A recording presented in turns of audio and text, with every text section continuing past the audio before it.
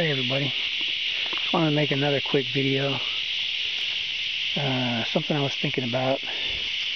You know, they had the jobs reports come out, and they only created 230,000 jobs in August, and they were expecting nearly 800,000 jobs in August. But that's not good. That's really bad. And now all the people are getting their unemployment cut off starting on Monday, tomorrow, September 6th, the unemployment's getting cut off. So all those people are getting, some people were getting $2,800 a month to stay home if they included their state unemployment and the federal. So now that's getting cut off.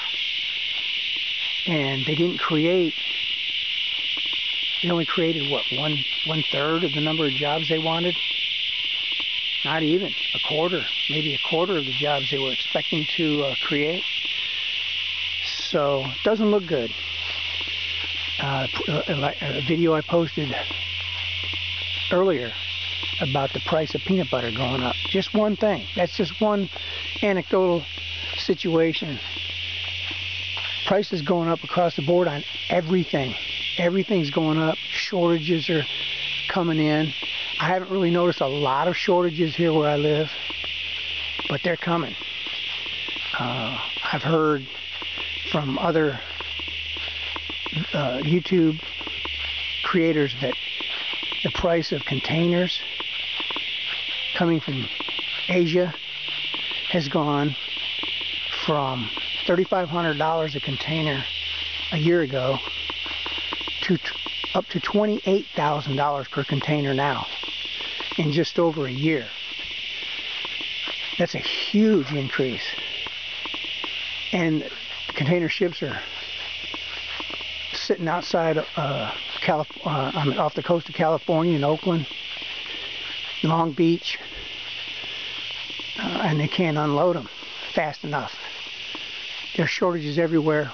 Ford Motor Company has huge numbers of trucks and Broncos, the new Broncos, sitting in parking lots waiting on chips because they can't get them. Are they going to sell those vehicles as new when the chips do come in? How's that going to work? They're going to sell a truck that was made in 2021, and they're going to sell it in 2022 or 2023 as a new vehicle when it's been sitting out in the sun in the weather for a year or so. It's going to get crazy, and it's getting worse. It's not getting better. So just take it for what it's worth. If you're just thinking about prepping, think real hard about it. You know, get your shit together. Start thinking about that stuff.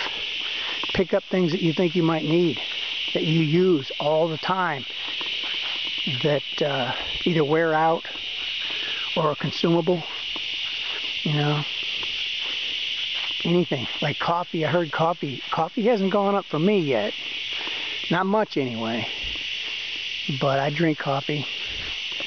And just think about that. Anything that you use, it doesn't matter. Sugar, salt. You gotta have salt. Pick up some salt. You never know what's going to happen. They could do another lockdown. Who knows what they're going to do with the pandemic? Hell, they might take us to war. In the past, when economies are collapsing, and look what they're doing to the dollar, printing all that money.